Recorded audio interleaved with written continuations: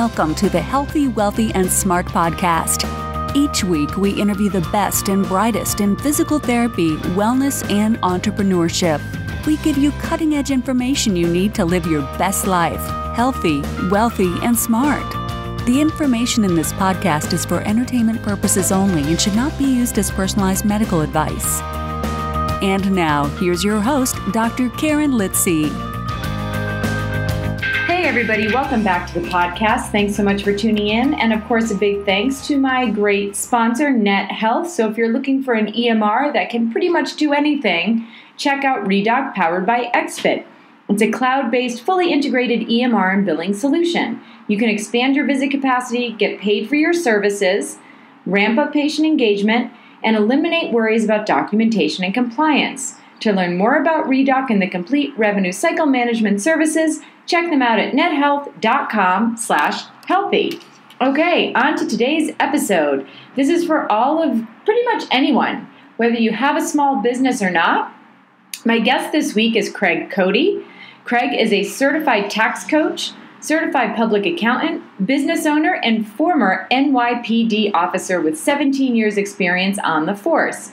In addition to being a certified public accountant for the past 15 years, he is also a certified tax coach. As a certified tax coach, Craig belongs to a select group of tax practitioners throughout the country who undergo extensive training and continued education on various tax planning techniques and strategies to become, as well as remain, certified. With this organization, Craig has co-authored an Amazon bestseller book, Secrets of a Tax-Free Life. Now, in this episode, we talk about the biggest mistakes small business owners make regarding their taxes, strategies medical providers specifically can use to lower their tax bill, retirement planning vehicles that are right for you, and how can proactive tax planning help private practices. Now, aside from all of this great information you're going to get on this podcast, Craig has a free gift for everyone, 10 biggest tax mistakes that cost business owners thousands. So if you want this free gift, head over to podcast.healthywealthysmart.com and get this free gift from Craig. I have it. It's great. We talk a little bit about some of this in the podcast, but it goes into much more in-depth in this free resource. So check it out at podcast.healthywealthysmart.com.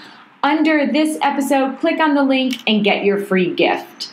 And on that note, enjoy this interview with certified public accountant Craig Cody. Hey, Craig, welcome to the podcast. I'm really excited to have you on to talk about taxes. Well, thank you very much for having me. I'm happy to be here. And how often have you heard someone say, I'm excited to talk about taxes? If they're not from my inner circle, not often. Exactly. Now, a lot of my listeners are business owners. We're small business owners, entrepreneurs. So I think learning about taxes, what we can do to maximize what we take home, so keeping more of what we earn, and what are mistakes that we don't want to make. So let's start with that question. What are the biggest mistakes you see small business owners making regarding their taxes? The biggest mistakes I see is people failing to plan. So they're going to buy a car, they're going to buy a piece of equipment, they do all this research. It comes time for tax time, there is no planning. Maybe planning may be sitting down with their accountant in December to figure out how much of a payment they need to make by January 15th. That's not proactive planning. That's just being reactive. So taking the time to communicate with your CPA and figuring out a plan where you could keep more of what you make. And how do we do that? What should we be looking out for? Correct. So let's talk about having the right business entity that you're operating out of.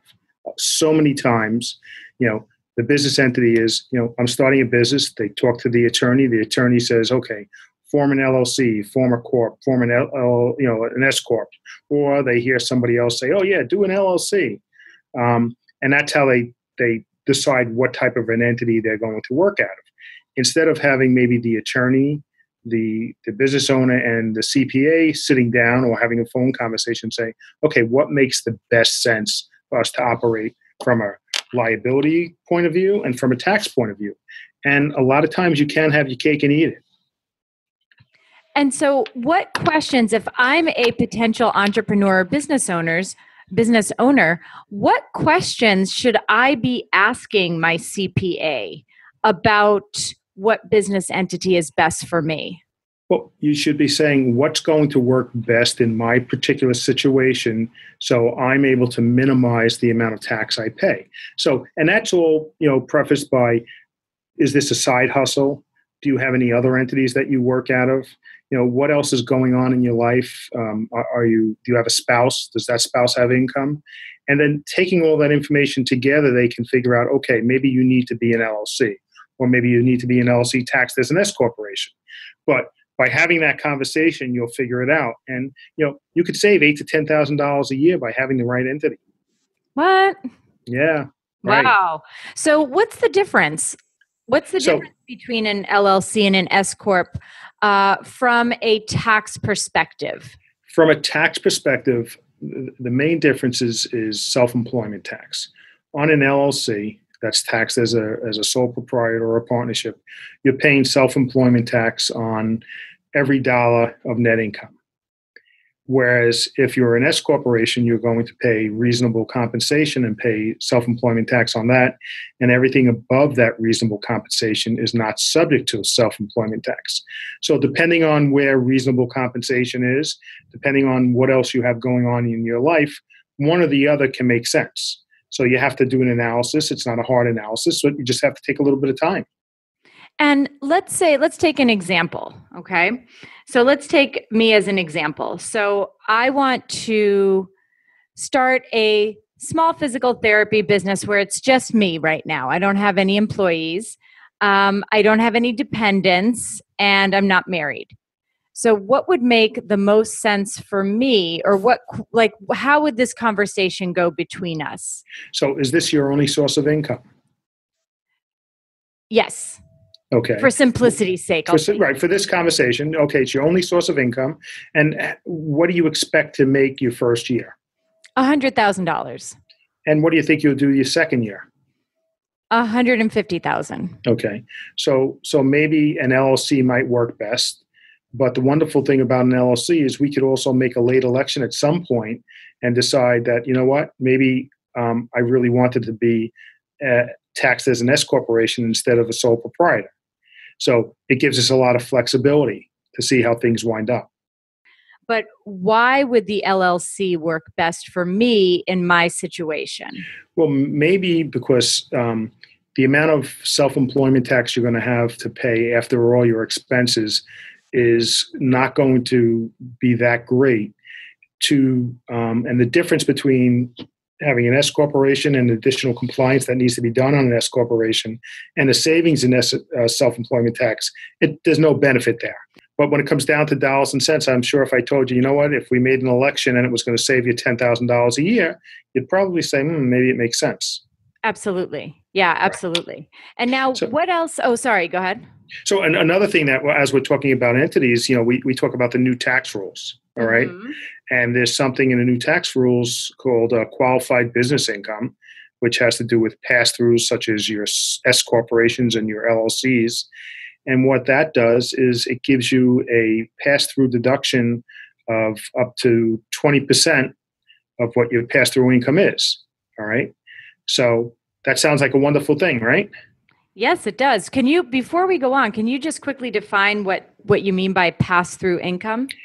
Anyone that operates as a S corporation, a sole proprietor, or an LLC, whether it's a partnership or a single member LLC, that income flows through to you on a K-1 or Schedule C and is considered pass-through income.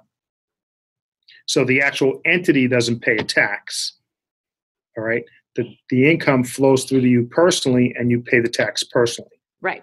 Great. And what the government is saying now with this Section 199 and qualified business income is we're going to give you a 20% deduction for whatever that income is. And you have to meet certain parameters, which is a great thing, except for guess what? You're a professional. So with professionals, there's caps you have to look out for. Okay. And those caps vary based on your filing status. So a single person, it's going to phase out at around $165,000. So you want to see what kind of planning can I do so I'm underneath that cap and I don't lose that 20% deduction. Got it. Oh my gosh, this is so confusing. Yes. This is why I always tell people when they ask me about, oh, do you do your taxes yourself? And I'm like, no, because there are too many other variables happening here. Correct. I have a bone saw in my office. Okay. So I could probably do amputations if I wanted to. It's probably not a good idea. Yeah, probably not. Right. So I keep that as a reminder that we should do what we're good at and let other professionals do what they're good at. Exactly. We kind of gave an example of using me as an example when it comes down to how to choose the right business entity. And that's part of your, like you said, it's part of your planning and Correct. Part of making your plan. What are some other big mistakes that you see small business owners making? Well, there's audit paranoia. People, I can't, if I do that, I'm going to get audited. Well, first of all, very few people get audited. And if you're doing it and you're doing it correctly and you're documenting it, all right, most audits are just mail audits. They may ask you for something, okay, which is still rare to begin with. But as long as you have everything documented and you get a notice, you respond back, or you have your CPA respond back with it. Here's what we did. Here's the correct documentation on how we did it. So if the government allows you to do it, then document that you're doing it correctly and do it. Another issue we see is having the wrong retirement plan or no retirement plan at all. People not thinking about that. Oh, I'm just going to do an IRA. And maybe I could do $6,000, but maybe you might have had another plan that you could have did, $20,000, and you had the cash to do it. So just taking a little bit of time and doing that. Hiring your family, whether it's your kids or your spouse, maybe they're doing work in your business. Depending on the type of entity you have, you can actually pay your kids and not actually pay any FICA tax if you have the right type of entity. If your kids are working in your business, we have a lot of clients where they do that, and the kids take the money and they put it into a Roth IRA, and next thing you know, by the time they're 18 years old, they have a ton of money saved up. Nice. Or I had written a chapter in my first book, which is Secrets of a Tax-Free Life, on paying for your child's cleats, and it was basically about have your child work for you, document it, put that money into his bank account, and then use that money to pay for whether it's summer camp, hockey camp, whatever it is. So you're actually making those expenses tax deductible. When you said you may have the wrong retirement plan or no retirement plan, what kind of advice do you give to people when it comes to putting some of their money away into different types of retirement possibilities? Well, we work with them to figure out what's going to give them the biggest bang for their dollar, what type of plan is going to work for them as far as, allow them to put away more money tax-free. And then they'll typically have somebody that they're working with or they've worked with or who's been referred to them to help them on the actual investment side. All right. But, they need to get the money there first before it could actually go to work for them. Mm-hmm. And having the right retirement plan is a good way to go. And it's amazing some of the things you could see in a retirement plan where, the more money you make, the more money you could put away. And then there's some other very ingenious things you can do as the numbers get higher. Another thing that we see people miss is having a home office. And a home office, might not be a huge deduction because, maybe you use 5% of your home. You have an office somewhere and it takes up 5% of your space. But now you could write off, 5% of your maintenance costs, 5% of your utilities, 5% of your real estate taxes, which are now capped out under the new tax rules. So That helps. But what that does is it opens up two wonderful things. It opens up now you're traveling from one office to another office. That becomes deductible. And it always also opens up the home athletic facility, which can be your home gym or your home pool, now becomes a deductible expense for your business. Who knew all of these things were possible? Exactly. So, and it just takes a little bit of planning, not expecting to get this stuff done in March for the year before because it can't happen. And on that note, we're going to take a quick break to hear from our sponsor. PTs, what do you hope to accomplish in 2018? I bet providing even better patient care and increasing revenue are top on the list. First, expand your visit capacity. Then get paid for your services, ramp up patient engagement, and eliminate worries about documentation and compliance. The good news is there's one solution that brings it all to the table. ReDoc, powered by XFit, is a cloud-based, fully integrated EMR and billing solution. Imagine PT billing, coding, compliance experts taking the back office work off your hands and reporting to you. Learn more about ReDoc and complete revenue cycle management services at nethealth.com/healthy. Yeah, when do you suggest people reach out to an accountant if they don't have one, or to their accountant to start planning for, let's say we want to start planning for next January, or next April, when taxes are due? When do we start reaching out to our accountants to get this planning done? After they're done listening to this podcast. Okay, so pretty much now. Correct, because the more time you have, the more things you can do. Yeah, that makes a lot of sense. And this is the time of year to do it, because this is the time of year where people aren't up against deadlines and they have the time to sit with you and do what needs to be done. Got it. So basically, let's not wait until January or February when your accountant is working 100 hours a week, but rather let's talk about this now when things are a little bit quieter. And for most planning, January, February is going to be too late. Other than some retirement plans, January, February is too late. The year has ended. And how much of your income should you be putting into a retirement plan? Well, it depends on, obviously your personal expenses, how much you can afford to put away. So there's no specific item, but, the standard, SEP, is going to give you about 20%. A 401k is going to let you do about $18,000 on the first, $22,000 worth of compensation. So that's where planning also comes into be. Whereas maybe you're not making so much money, but maybe your spouse makes a lot of money. And maybe you want to be able to put more of your money away. So maybe that's where your entity needs to be structured. So you could put more money into a 401k versus a self-employed pension plan. So there's so many different things that come into play that taking the time to plan will allow you to do what's best for you. And what about IRAs, traditional IRAs versus Roth IRAs? Right. Well, traditional and Roth, obviously, the data is the younger you are, the better off you're going to be with a Roth, because that money is going to compound and be tax-free down the road. Whereas, the older you are, the less tax-free compounding you're going to have. So there it comes down to a bit of a personal choice. But, there's a cap on the amount that you could do. It's around $6,000, $6,500, depending on your age, et cetera. So, and that you can do up until April 15th, but that's not planning. That's okay. It's April 15th. Okay, I haven't done anything. Let me put $6,000 away. Yeah, that's crazy. When maybe I could have put a lot more money away. Yeah, I try and put money into my Roth IRA throughout the year. Right, which is obviously the best way to do it, because it's like being on a budget. Exactly. The same way about putting money away for taxes. It's to plug the book Profit First. Pay yourself first, put money aside for taxes, and then there comes the rest of the business expenses. How easy is that, right? Just have to do it. You just, easy in theory.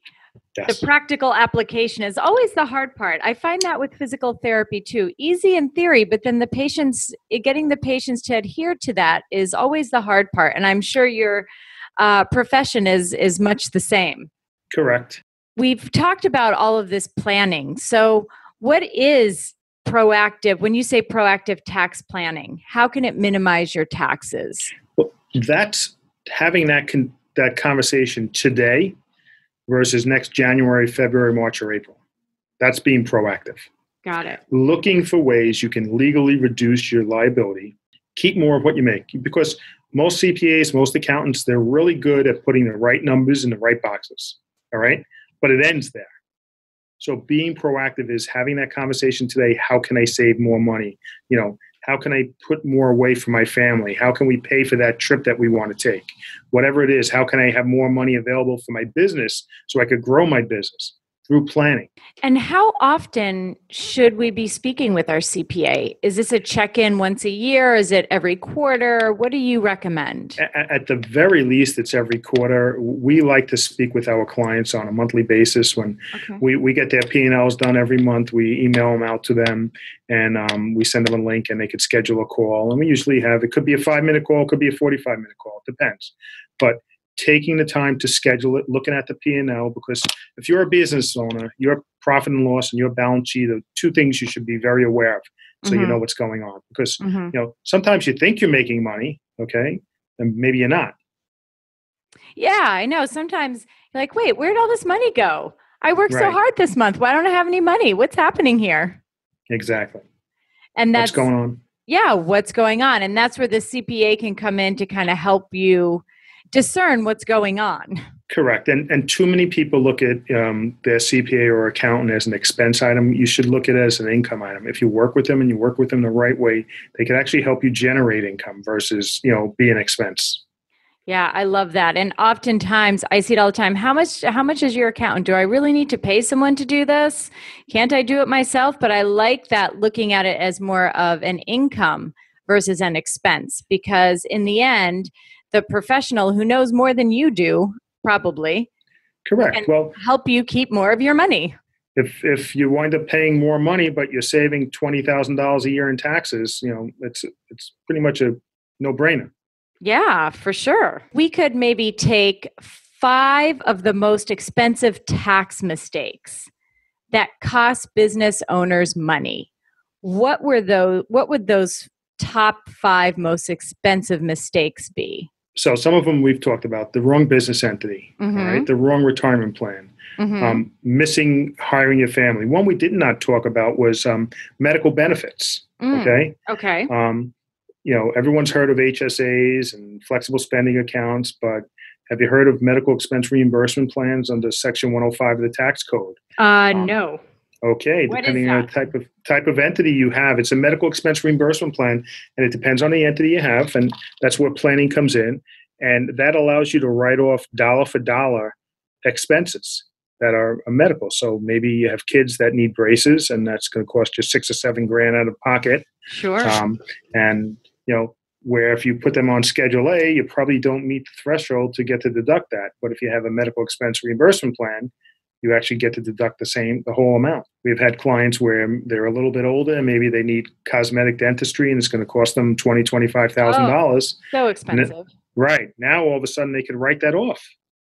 Amazing. And, in a 25% bracket, that's, you're saving $7 grand. That's amazing. Yeah. That's great advice. Okay. Yes. What else are some of those expensive tax mistakes? The home office, car and truck expenses, which is something that opened up when you have the home office, and really making sure you've done what you need to do to qualify for the qualified business income Section 199 deduction.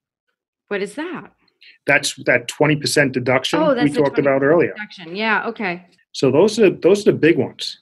Okay, so these are all things. So for all the listeners out there, when you go to meet your CPA, ask about these things, right? Right. Yeah, I ask people, when was the last time your CPA came to you with an idea to save you taxes? And I usually get that glazed over look. All right, and it takes 2 to tango. Okay, sure. It's not always just their fault. People tend to not want to reach out and call their accountant because they're worried that they're going to get hit with a bill. So you need to communicate, and by communicating, you'll save more money if you're working with the right people. Absolutely. Well, this was amazing advice. I mean, I'm actually going to be calling my accountant. You should. And talk about a lot of this stuff, because this is all news to me, but I love hearing it. I love being more knowledgeable about how you can save yourself money in your business. Exactly. Keep more than what you make, and $20,000 a year is $100 grand over 5 years. What can you do with that? Yeah, absolutely. You could put a down payment on a house. Exactly. Well, maybe not in New York City, but in other parts of the country, you definitely can. This is great advice. Thank you so much for all of this. Oh, you're welcome. Now, you have, I think, a little extra gift for the viewers. So could you talk about that and where they can find it? Sure. It's my most recent book, which we updated for the new tax code. It's called The 10 Most Expensive Tax Mistakes That Cost Business Owners Thousands. And we will actually send the listener a free paper copy of that book. And we will give you the link, but the link will be www.craigcodyandcompany.com/Dr. Litzy, Litzy. Yep. And there'll be a form there to opt in, and we'll get that book out to them. That's awesome. So listen, everybody, take advantage of this. Learn how to save money in your business. I mean, we all want to save money. We all want to maximize. We work hard, and you want to maximize what you can keep versus giving it to the government if you don't have to, right?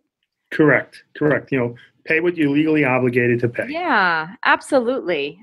Warren Buffett does it. They all do it. Why can't we? I cannot think of a reason not to. Now, before we head off of this call, I'm going to ask you the same question I ask everyone. And that is, knowing where you are now in your life and in your business, what advice would you give to yourself as a new graduate right out of college? Do what you like, okay? Do what you're passionate about, and figure out a way where you could legally make money doing it. I think that's great advice. And now, outside of this book, where can people find you? How, if they have questions?